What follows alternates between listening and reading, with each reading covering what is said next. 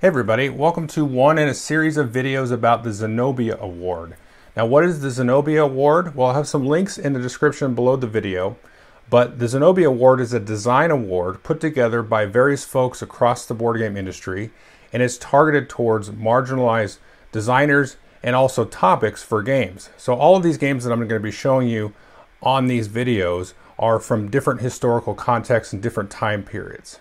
Now, at the time of recording this video, the Zenobia Award has just announced and narrowed down their selection of finalists. And I saw this announcement and I looked at some of the games that they had announced, and a lot of them looked really interesting to me. So I reached out to the folks at the Zenobia Award, and they put me in touch with the designers of all of the finalists. And I've had a chance over the last several weeks to demo some games, do some interviews, do some play testing. And so I'm going to bring you some showcase of some of those finalists. Now, this stuff, if you're watching this in the future, the game may have changed. If the game eventually gets published, I'm sure it'll look a lot different. All of these videos are going to be showcasing the game on Tabletop Simulator. So again, things might have changed, and there may or may not be links to the Tabletop Simulator mod directly. That might change in the future as the designers, feel differently about maybe showcasing the game in its various different states. So the game we're going to talk about now is From Darkness to Light by designer Sherria Ayuandini. And you can read here, during Indonesia's struggle for independence, manage your school, graduate girls from different islands as politicians, fighters, patrons, or teachers, advance education for women, and fight for the nation's freedom. So From Darkness to Light takes place in the late 1800s, early 1900s, and it's very much focused on the education and development of young women. And so what you're going to be doing is running a school and hiring teachers, educating girls in various different kind of disciplines, and then sort of seeing the fruits of your labor in a lot of different ways. So they may come back as teachers, they may become part of the revolution, they may become politicians or patrons, and so on. As we look here on the Tabletop Simulator mod, you can see a few different kind of boards out here. So the main board out here in the middle is these various different islands, and these different colored meeples that you can see here are various different girls from the different islands. And so what you want to try to do is educate as many girls from a variety of islands as possible, but also get them into a different variety of careers and educate a wide breadth of individuals here. So the game takes place over various different phases, played over 6 rounds. And each round has 8 stages. And the first thing you're going to do is hire teachers here. So you can see here is the teacher deck. And you can see a few different things here. If we zoom into this teacher here, you can see on the upper left is kind of the cost, and on the right is a symbol for kind of the type of education that this teacher is capable of. And so there'll be a giant deck of teachers here. You can see as we get to the later rounds here, there'll be a little bit more cost, but they'll start to award more victory points. And they can also educate a different number of girls. So this one here, you can see on the bottom right, she can educate 4, whereas these early teachers here can educate only 1. So one thing you're going to do here is recruit and pay for different teachers, and you'll start to put them in the various different sort of types of school that you have. And this main board here is your main player board. So you can see you've got endowment here. This is some income that you're going to get every round. You'll start the game with some random books, and these books will tie into the different sort of subjects that you can teach. And here you have some starting do-it, so this is money, and then you have your school's reputation here. So the first phase is recruiting these different teachers here, and you'll put these up here like this. And so you can start to have a number of teachers, and you want to keep them splayed, so their right icon, this is what they can teach. So this little bird symbol here it indicates that they can teach a politician. And so you can have a number of teachers inside of here. And when you take the teacher, you can see the little meeple icon there. You can take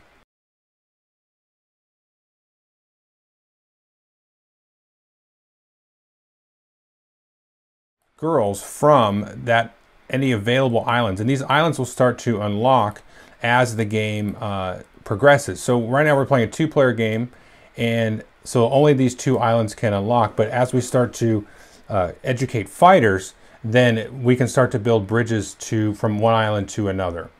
And so, see, now we've sort of decided that we're going to be responsible for 2 different girls. So you don't want to take on more girls than you can educate, because then you're going to lose reputation there. And so you also have here students. So for example, here, maybe we'll take this student here. And so she will come in here, And I should say this is the next step after the hiring teacher phase, is you want to start to recruit students here. And the students have a variety of icons as well. So you can see this one here, she wants to be a politician, and this one is dreaming of being a fighter. This one here is dreaming of being a patron. You can see the kind of the little money bag up there. Whereas this particular student, she's open, so there's a little question mark on the upper right. And there's a requirement there for her education. You can see on the left, you want 2 different colored books. So she would not be great for us right now because we started the game off with 2 like colored books. Whereas this student here, she wants a blue book and then any other colored book, so that would be a little bit better of a deal there. But after you've done the recruit student phase, you will have some books up here that you can buy, or you can even buy blindly from the bag itself like this. So you can go and buy a different number of books here and try to satisfy kind of the educational requirements of these different students. So after you've hired teachers, recruited students, and bought any books that you need, then you can kind of go and then arrange the cards in your classrooms to kind of get them lined up so that you are able to satisfy all of the different students that you have recruited.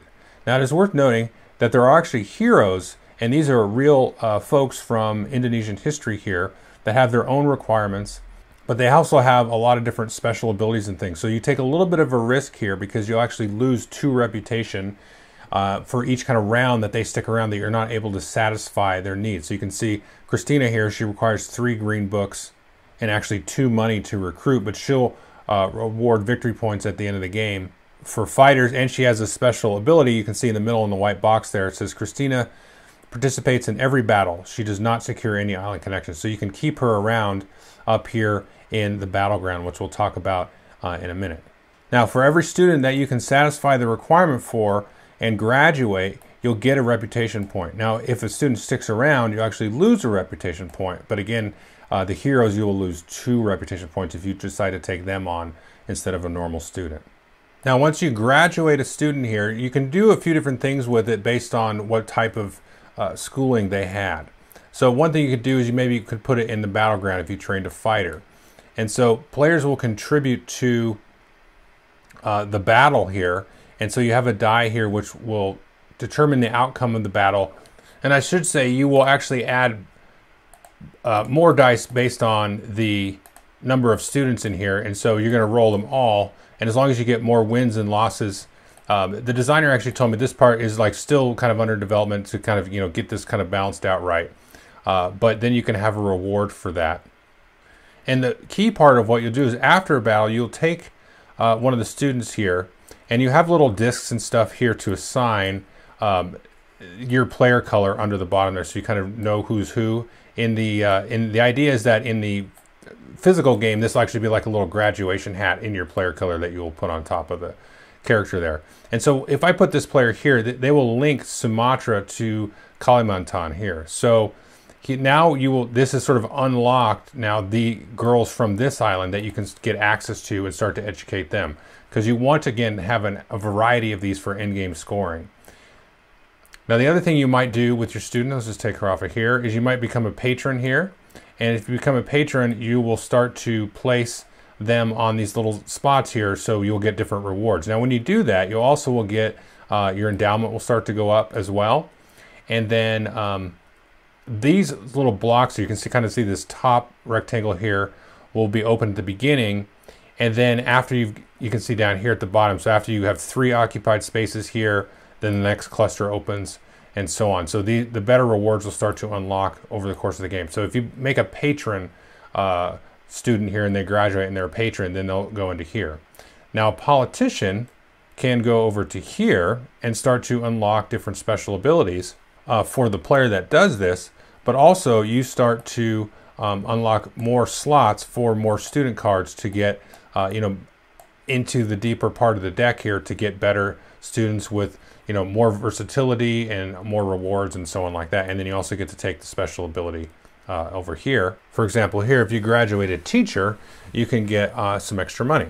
Now, speaking of teachers, you can take and move the student up to be a teacher at this point, and they can start to teach their aspirations. So if we look over, here's a better example. For example, this student here could become a political teacher. So she could, take what she's learned and then start to teach future students. So there's a little bit of an engine building kind of aspect here into investing in your school a little bit. Now, like I said, the game is played over 6 rounds, and then at the end of each round, you're going to deal with these different various events that are going to come up. As well, I should say, you do have these round modifiers here. So, for example, this one is when you make a connection, which we look back over here, when you make a connection from one island to another, you'll get a bonus of 2 money when you do that. And there's a nice stack of these as well. So if you win a battle, you get some extra money. So these will kind of change up the course of the game there. But you play over the 6 rounds. And again, what you're kind of going for, what the end game bonus is having a variety of girls educated, a variety of different types of, occupations that you have graduated these women into. And you also get extra points for where you are on your reputation track, any special abilities and end game ability cards that you might have gotten here at the end of the game. But again, the overall objective is to try to educate as diverse a group of women as possible and as diverse sort of set of occupations as possible. So that is From Darkness to Light, and there's a lot of things I really like about this game. So there's a lot of actual layers here. So the main thing that you got is your efficiency and the economy of your school, and trying to keep that engine up and running, keeping your reputation up, because sometimes you have to spend reputation, kind of like staking your reputation. If you take some risks and maybe try to you pull in certain teachers or certain hero students and that kind of thing, and that kind of works alongside or in parallel with sort of the historical activities that are kind of going on the rest of the board.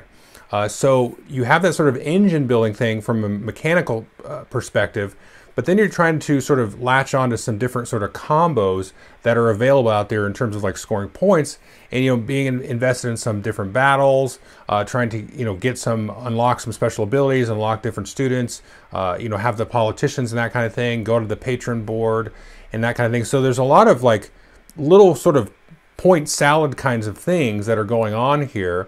But you can really see kind of the visual arc of the transformation of the islands in terms of, the battles evolving, unlocking more islands to get access to, different students, and then, the different events and stuff that you have to deal with at the end of the round. So that's a really kind of interesting thing. And I got to say the flavor text on some of the cards and everything is really cool. And that does really, in this case, I think, add to the theme of the game, where you can kind of see, oh, okay, this person did that. I never knew this person, and never, didn't know this kind of thing happened. And so in that sort of context, it gives you a real good sense of kind of the swirling environment sort of around you outside the school. And in a sense, really, for me, I felt like that was kind of an interesting sort of sanctuary to be in. So in the first part of the phase of the round, you're kind of managing students and doing that kind of day-to-day sort of, kind of like a clerical or mundane thing, but you still get this sense of, trying to provide the best environment for the best education. And then you're kind of sending them out to the outside world to deal with all of these different kind of things that you're interacting with. And you're trying to do it, again, in a way, in the context of the game, to get the most points at the end of the game and, kind of grab those different opportunities.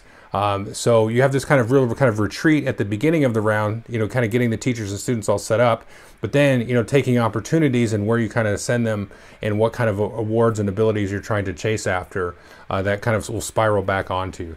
So it's a very, very interesting game. I definitely hope folks will take a look at it. Again, if the tabletop simulator link is below, feel free to check it out, and definitely keep your eyes out for this one. Really interesting theme, really fun gameplay, lots of cool combos and that kind of stuff that are possible with a nice kind of engine building thing kind of underneath the covers there. So that's From Darkness to Light. Thank you.